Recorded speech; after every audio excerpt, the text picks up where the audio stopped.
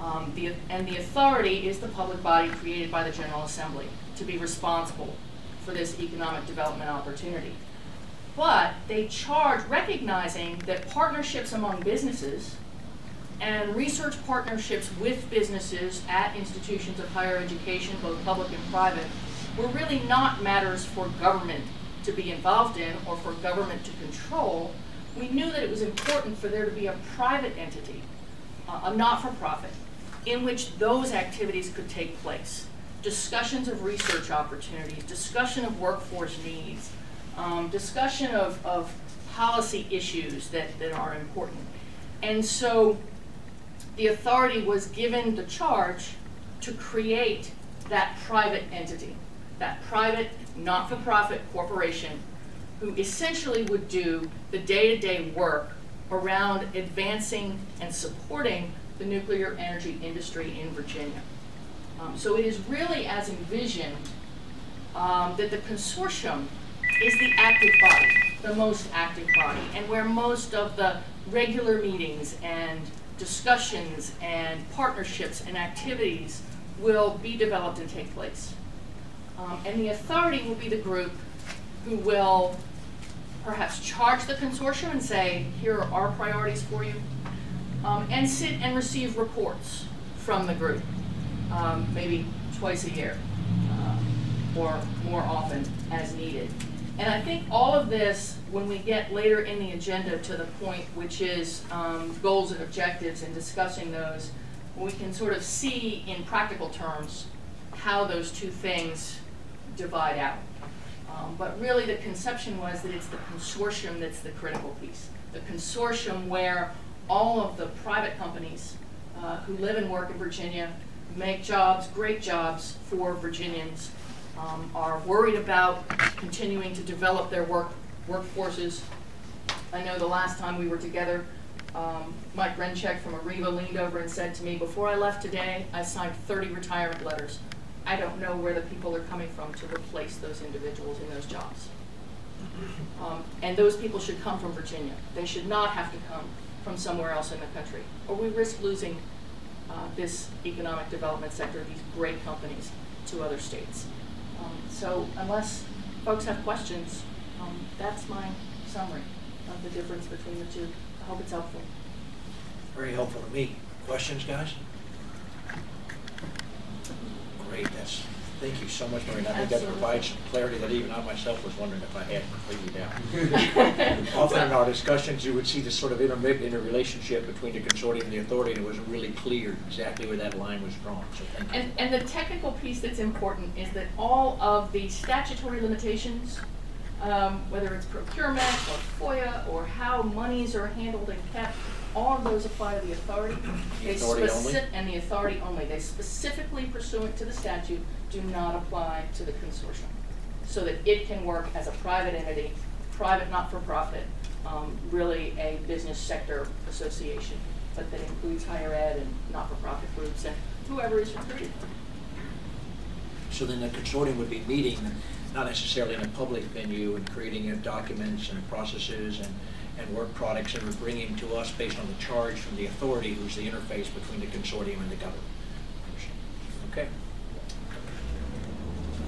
Excellent. So that, if there are no more questions on topic one, then let's move on to topic two, which is our articles of incorporation, to discuss where we are with those. I know they were sent out some time ago, several months, and Randy, do you want to take that?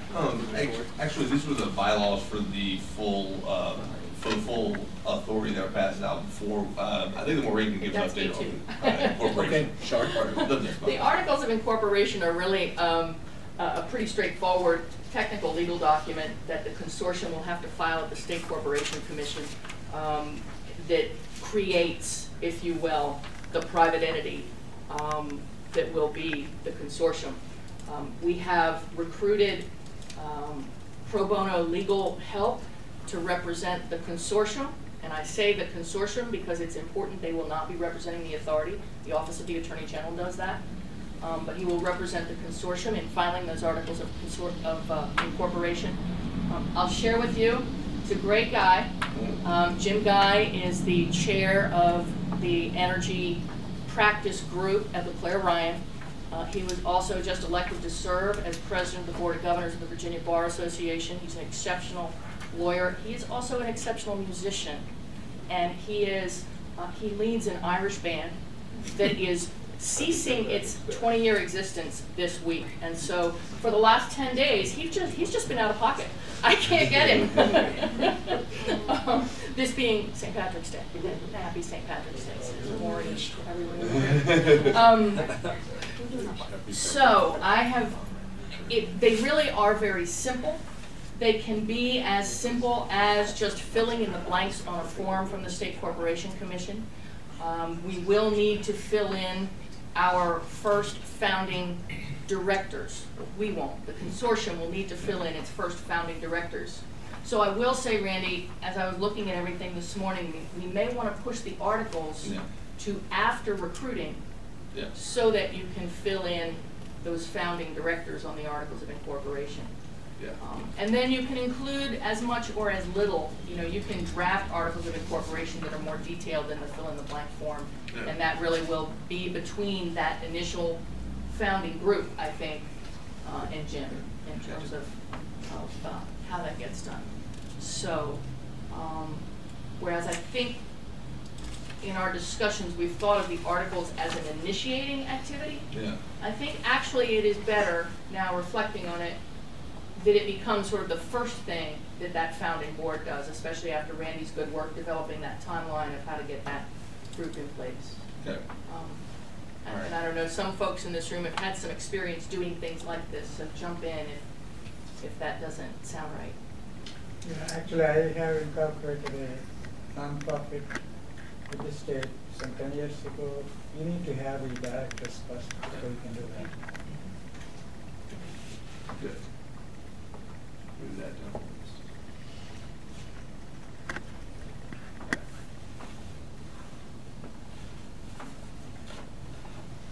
But the articles of the incorporation of the consortium have to be in place before we establish the consortium. It's sort of a chicken really and egg question, thing. I'm not sure. Yeah, it's sort of a chicken and egg thing, and I don't intend this to be legal advice because I can't give legal advice here. But it is the creation of the legal entity that is the consortium. So you can create a group. I mean, anybody can create a group and adopt bylaws. There are lots of groups that have bylaws that operate that aren't corporations. But because the consortium has the authority to engage in all sorts of activities that are business-like, incorporating, and because the statute says so, incorporating as a not-for-profit is a good thing to do. It gives you a registered agent. It gives you a structure and a substantial legal existence so that people can do business with you. The only thing I was concerned about was the statute establishing both the authority and the consortium before we began to task the consortium, and the consortium began to interface with the authority and giving us reports. I would think we'd have to have incorporation of that consortium so that we could demonstrate to the state we had followed a path. Yes. Okay, that's all I meant by that. All right. Yeah. John, can I interject something? Actually, I'm going to talk about Sunrise Consortium, which later. We did that a few years back as a Southeast Universities Consortium. I think what we did, we put together articles first as a group. We did all the preparatory things, and then we applied for the nonprofit organization. We have to do that prior to. Well, but you have to get the group together first. The group. We had a group. That's part of That's right. We had a group. We got to get the group. We had a, but I assume the group should come from us, huh? Well, actually, it we're can't. going to come to that. Actually, it can't come from us. You can't be a member of the authority and a member of the consortium. Okay. That doesn't mean a member of your organization can't be a member. That's what I meant, organization. Yeah. It could be other people. That's right. So I think that really brings us then, given the fact that at some point we're going to have to be given guidance as consortium, the consortium that we're going to talk about how we're going to form during the course of this meeting this morning. So the next one would be the timeline to establish the consortium. Yeah. And I think that. Yeah. Basically, this is the first thing on the right hand side of your document. Basically, just kind of some back of the envelope dates and plan on how to of timelines for us to hit here. Basically, today, the kind of our goal is to approve approve a timeline, the responsibilities, assignments between what's the consortium, what's authority, and to talk about what's the most important thing we do today is talk about what's the proposal to find founding board members. And so today, if we can get through those things, make our recommendations to the full authority board meeting, which looks like it's going to be on the 21st of April, then they approve those recommendations, amend them as they see fit. And then also on the 21st, we're going to have kind of a letter from the authority to the consortium that kind of outlines some of the authorities' kind of goals and visions for what we should be doing as a consortium, and then kind of that April to June period to recruit members, because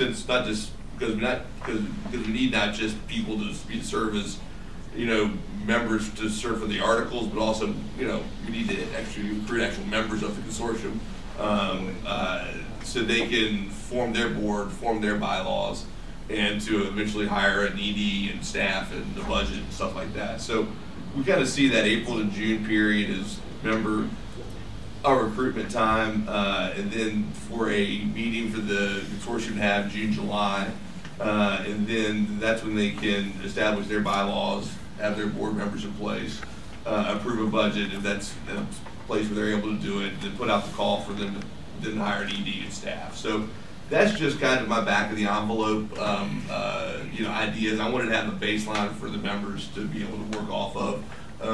There is no pride in authorship, so please feel free to amend and change as you all see fit. Any thoughts, Mary? Or? I think this looks good. We've been through this process a couple of times with our Commonwealth Center for Advanced Manufacturing, as well as the Commonwealth Center for Advanced Logistics Systems, and a very similar process that we followed there. So, this looks very reasonable. Barry, and maybe the members of those groups were already well defined, but can you talk to us a little bit about your thoughts on recruiting members and thinking about maybe, I don't know whether it's tiers of memberships, types of members, because members really are going to be the initial source of any funds that the consortium has to work with and to hire staff. So. Yeah, and in the case of CCAM, the Advanced Manufacturing Center, we had 3 founding members, University of Virginia, Virginia Tech, and Rolls-Royce were the 3 founding members. But so that group actually developed the articles of incorporation, developed the initial set of bylaws, had the initial directors for the organization. And it was structured as a Virginia non-stock corporation, but as a membership organization. And so, we have multiple levels of membership. There are so-called founding or organizing university members, founding or organizing companies, industry members, and then we have Tier 1, Tier 2, and Tier 3 industry memberships. And each of those. So are there more members of CCAM now? We have 22 members of CCAM now. We also have a category of government member. NASA is the first government member of CCAM, and the rest are universities and industry. We currently have 4 university members, and then we have 17 industry members currently. And the annual fees that are paid vary on the level of membership. We also had, for the highest level of membership, we also defined a startup fee, which was critical to us. It was actually how we got the funds to get things going before we had enough members around the table to actually sustain it. We had some startup funds that came in through those startup fees. And we've done exactly that same process with the Logistics Center. So we've been through this now a couple of times. With that one, we actually had 4 universities and 2 companies that were the founding members, and created the initial organization, filed the articles, and developed the initial bylaws and so forth.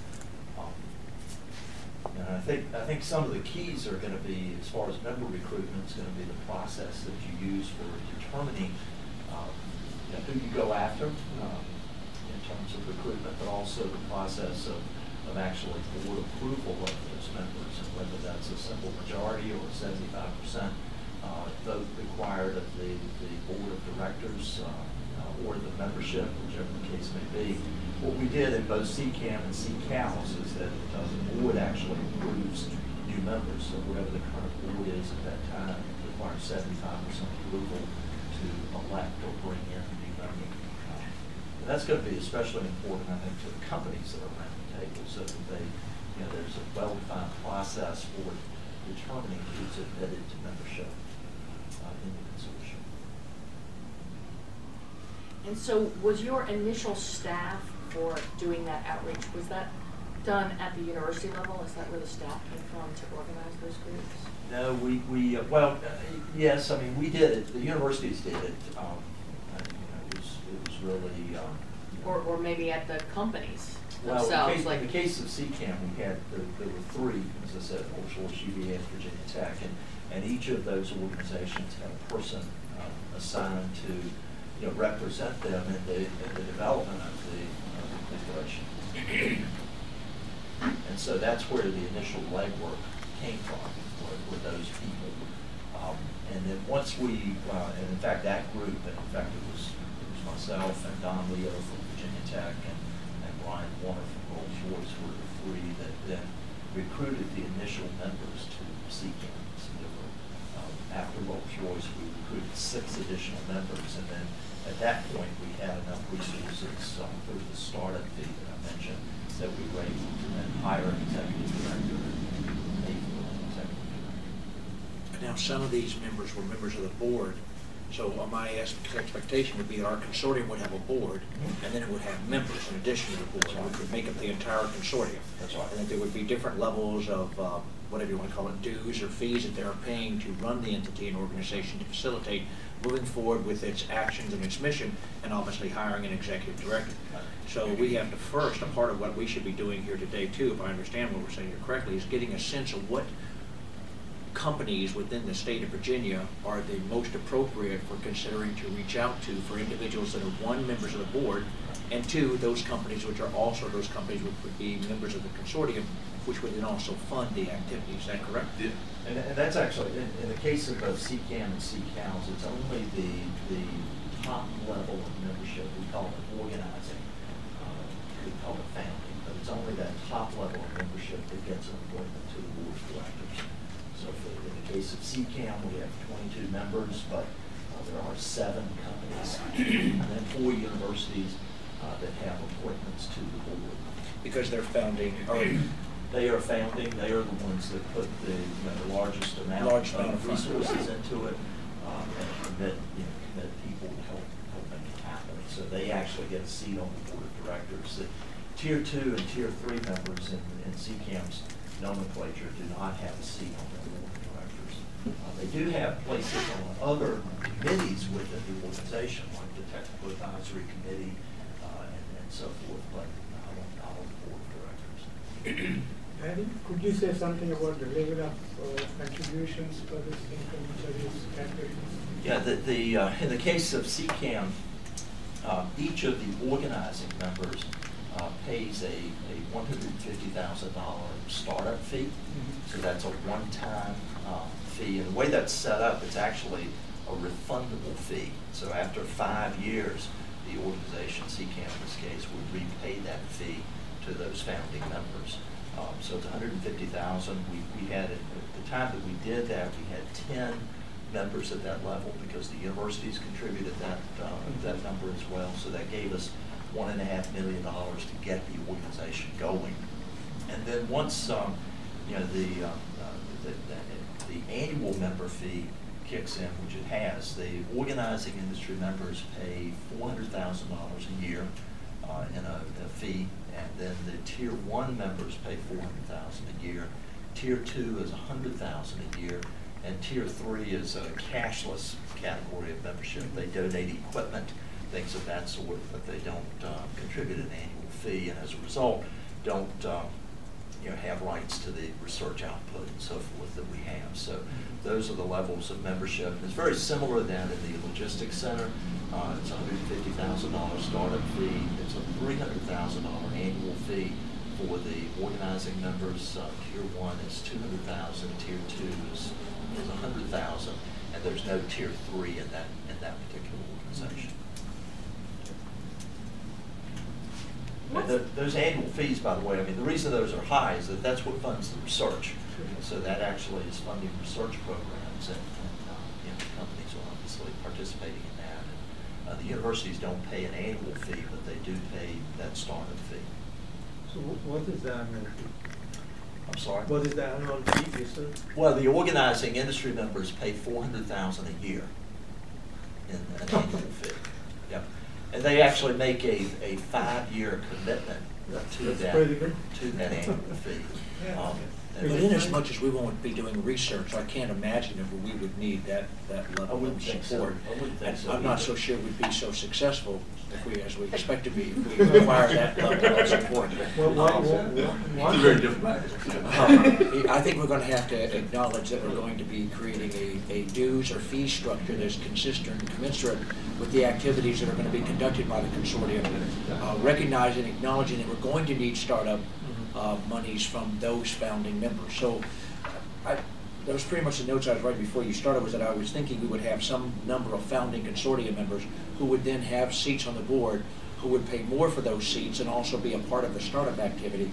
And then the subsequent members coming in from those entities and organizations that wish to play a role in this in the state of Virginia would then have maybe a different dues or fee structure and could decide if they wanted to pay enough to have a seat on the board or not.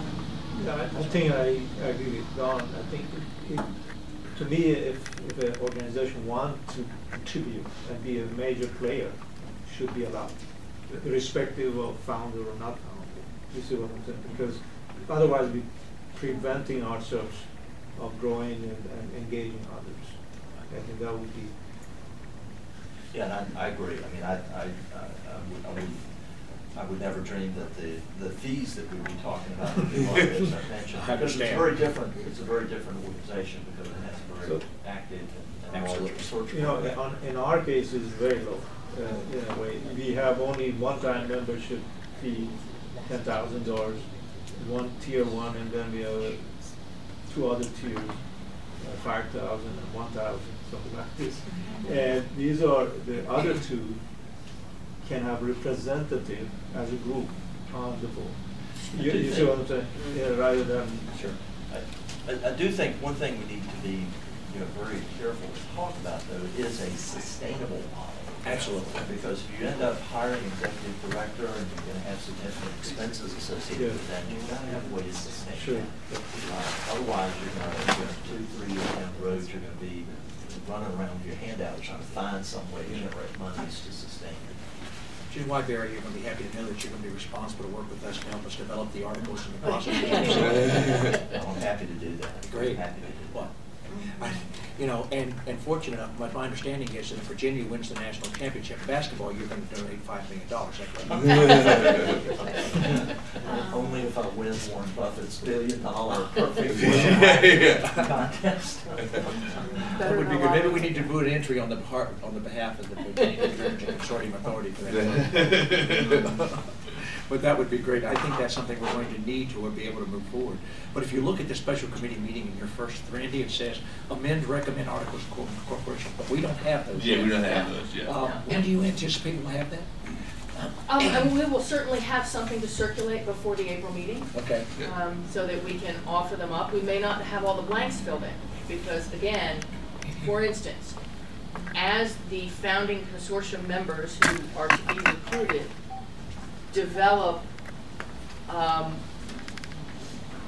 board members, tiers of membership, dues levels, those are the sorts of things that you may want to include in the articles of incorporation. You may not put the numbers in there. You may just say there shall be 3 tiers of membership, or but you may want to put some of those in the articles. You don't have to. It's not required. So that's something that the founding members can discuss. Maybe by April we'll have a couple of those. Well, that was what I was hoping. If we could, if you take the steps things, if we get those articles of incorporation and we work with the founding members we're getting ready to identify some sense of, which is the next step, founding board and member proposal, then we would need to establish some guidance, and they can decide what they want. If they want to call it founding, and two of the notes I wrote down, in some places you have supporting and promoting, whatever tier 2 and tier 3 level they want to call it, that's their call, as long as they acknowledge and recognize the need to have it, which I can't imagine they would not. But assuming they started off with founding, which is the word we keep using, then we would need to have founding board and member proposal, which means we need to identify a list of organizations in the state of Virginia, and then from that, identify those individuals in those organizations that would be founding board members. Although presumably, and question down the table and to Barry, are your members listed as people or just as organizations? Organizations. Okay. Yeah, the same with us. Yeah, organization.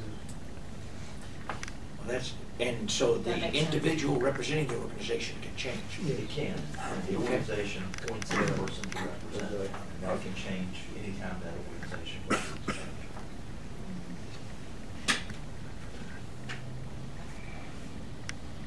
Does anybody on the authority have a problem with us having the board member identification be an organization instead of an individual? I think that's the right way to do it. I agree. I just want to make sure that we're not just pushing this through and some of you are sitting there going, what? All right, well then with that, with the case. Some are appointed to the board representing federal institutions, for example, in my case. Yes. So this The is lab. appointed by the director but not from the institution. How do you differentiate this? Oh. Well, I think the organization or entity that joined, that pays the money to be a But member. you're talking about a consortium. The consortium, Okay. yes. Right, we're talking about the And consortium. members of the authority are not eligible Okay. to be the representatives to the consortium. Sorry, I said that. I thought I said that, yes. You did. If you're on the authority, you cannot be in the consortium. Your organization that you represent could have an individual Sure. in representing your organization as a consortium member, but you yourself cannot. Sure. So that would mean that arguably we need to now start thinking about which organizations are the best ones, the most appropriate ones for starting to dialogue with about consideration to become founding board members, if you will, founding board organizations. So I'm going, while I have some ideas, I'm just going to throw it at the table. Which organizations do you think we should be talking to? Or you just want me to make the same list we have here? Well, I was actually going to make a point that I think this is the opportunity to bring people in who, you know, the authority had a limited number of members, and you couldn't have an infinite number of seats on the 5 to 9, authority. right? So this is the opportunity to bring in folks maybe who didn't get appointed to the authority or aren't represented on the authority. And remember that we're talking public and private higher ed. We're talking not-for-profits. There are advocacy organizations, not like yours, not-for-profits. There are others that might want to be a part of this. And then also businesses and supply chain businesses and you know, related energy companies who might also want to be a part of this. So I'm hoping that the authority folks, while they should certainly be high on the list of first consortium organization members, would also help us generate a pretty good list of others that we ought to reach out to and who ought to be. I mean, I was very interested, Barry, in your comment that you went from, what was it, 3 founding members of CMAC to now 20 or 22 members. So I think that's... Yeah, but how many of them are founding member level? There are 7, I thought you said? 7 11. companies And 4 universities, okay. Right.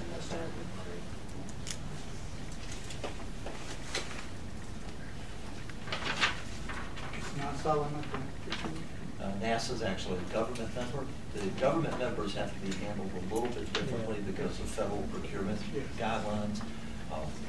You know, for example, they can't have a vote on the board of directors or any of the bodies that they sit on. They can be there and participate and be a member, and so. They're expected to also pay membership fee? That. Okay, that's what I'm trying to get at, yeah. Yeah, they can't, you can't have them pay a fee Yeah. without going through a procurement process. And so the way we set it up was that it's a non-paying. But they do have the option